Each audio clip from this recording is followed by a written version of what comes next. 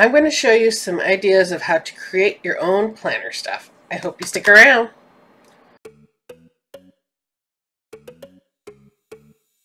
Hi, I am Kate. Welcome to Planner Nerd Plans, where I do monthly Plan With Me videos, planner live shows, planner craft with me, planner idea videos, and more to inspire you in your planners. I hope you subscribe if you have not, and hit that bell so you know when I post new videos.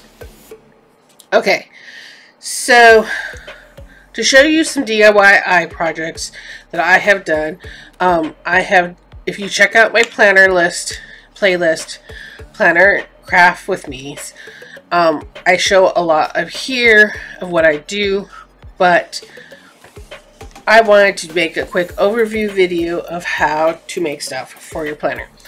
Alright, some of this stuff I personally made, and some of this stuff I purchased from a fellow planner lady or man who created it themselves.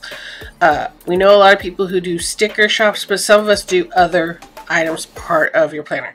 So I use disc bound and ring binders, but you can use more than this too. Like you can use a journal notebook like this, and with blank pages that you can draw your own layouts and so forth, or lists and such.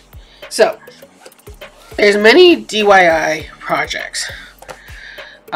So first one here is I created these dashboard / sections that are just as long as my cover here, so then I feel like I'm in a planner. So here's my prayer list, and then here's my regular planner, and I have what I call my vlog YouTube section, I have what I call my health section, and then I have what I call my extras section.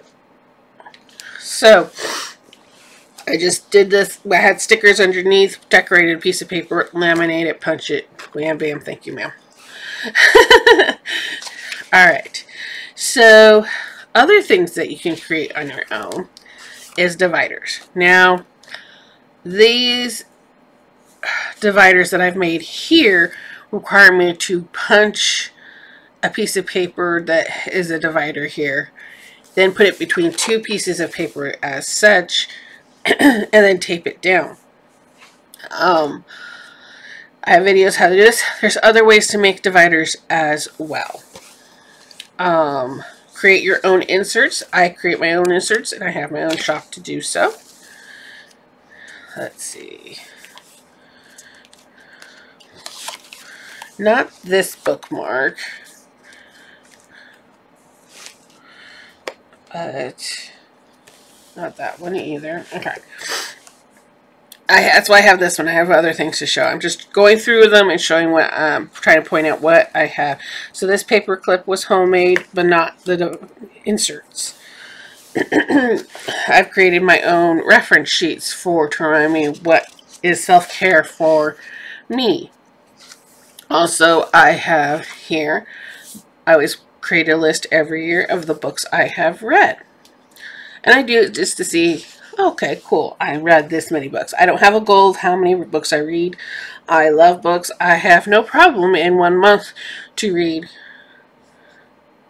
5 books. So, there is that. Alright, those are more of the dividers. And, yeah. So, this is my Franken planner. So, there's a few things, like I said, my dividers and my sections here are basically Frankenplan, and they're in another sense, some people would call these dashboards, whatever you would like to call them. Alright, so in here I have a little bit more homemade stuff. You can make your own, let me get that, bookmarks. I made this, secured it with a piece of glue and a little decorative thing so that it doesn't fall off, but it still is great to mark your current page and such. I made my own folders by using a file folder, fold it in half, and then trim it down to size and decorate it with some washi tape so it doesn't look like a plain old manila folder. Created my own dashboards. I do have some dashboards on my site too for A5. This is an A5 binder, and you can get them cheap at Michael's as 30-20 bucks, or you can get them as high as expensive as $100 to a couple $100 if it's real leather, whatever it is. Okay, made my own dividers again. This one, just hodgepodge of paper and put different paper there. These are my own A5 inserts for my square layout. And then on the back here, this is the whole year, I put another dashboard just to protect the paper back there. So as you can see, there's a few things in here that you can do it yourself and create and such. All right, my next thing.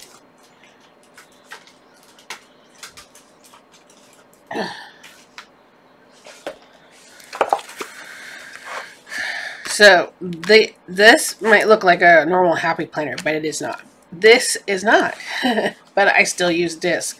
I made the own cover. I made the own cover on this one by putting 2 sheets of paper, and how I assembled and glued these, and just a simple one on the back. This one here is my first one I tried because I was looking for something for all the owners, you know, the shops. They have all different sizes and so forth. So one shop did is she punched it so I could easily put it in a classic size. So I have those still. But I made these pockets with some page protectors laminated. So I page protected, and they were the top slit ones. So the edges and such were still sealed in. So I just made a pocket for these odd shaped stickers I got from other sticker companies that are in here. So you can DIY and make your own like photo album / sticker album to hold your stickers in and such. And I have a bunch of blank ones back here, and I put them on these rainbow discs that my son got me for Christmas.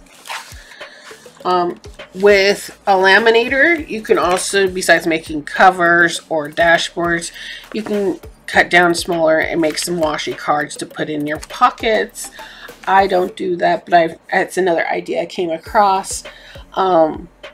Also, I have not made one, but you see how some of these are Happy Planner stencils, but you can easily sketch this out on a piece of paper, your favorite piece of paper, laminate it, and use it as a bookmark in your Happy Planner or Disc-bound planner as well. Besides the paperclip ones, which you can use anywhere. So it's each to its own, and don't be intimidated, because if you don't feel that you can make it or want to make it or have that creative muse to do so, check out the shops below. Besides my shop creating my own inserts and some dashboards and such, also a few of my other planner friends have sticker shops down below as well, and other planner shops that made things that I have purchased. So I really hope you enjoy this video. I hope you give it a thumbs up, and don't forget to check out the other videos at the end here, and I will see you there.